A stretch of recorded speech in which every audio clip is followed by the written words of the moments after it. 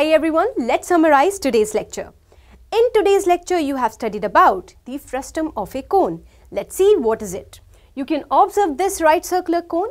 When a plane parallel to its base cuts off this right circular cone, then you obtain a smaller cone and the portion obtained from the base. That portion is said to be the frustum of the cone.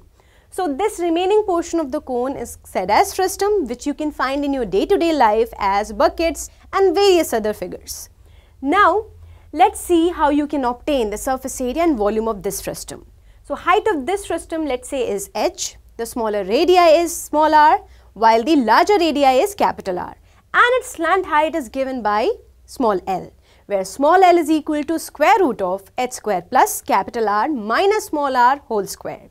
When you have obtained this slant height, you can use it to obtain its curved surface area, where curved surface area of this frustum is given by the formula pi into L into capital R plus small r.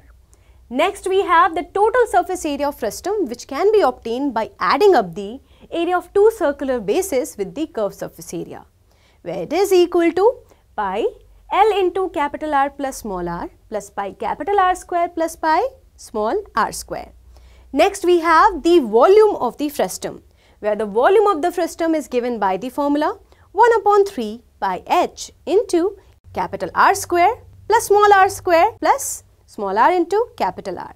So using all these formulas, you can solve various questions related to surface areas and volumes of frustum. This is all for now. Thank you for watching.